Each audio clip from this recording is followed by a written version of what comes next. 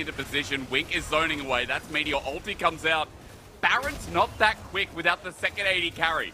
Crying away as Kevin running in. Baron away. LGD are grouped up 3 here. It's a 2v2 in base. Ultis ahoy as Crying is doing the damage. Look at this man again getting Tibbers out of the face as Phoenix gets chunked out. YSM on his deathbed. Oh, no. Tries to run in and he dies.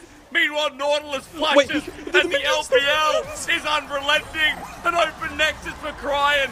Phoenix and Haichao are trying to get him off. Phoenix will die. Haichao's next. And Crying has just shown that his time on the bench was misplaced. Welcome back to the LPL for an absolute epitome of a closer.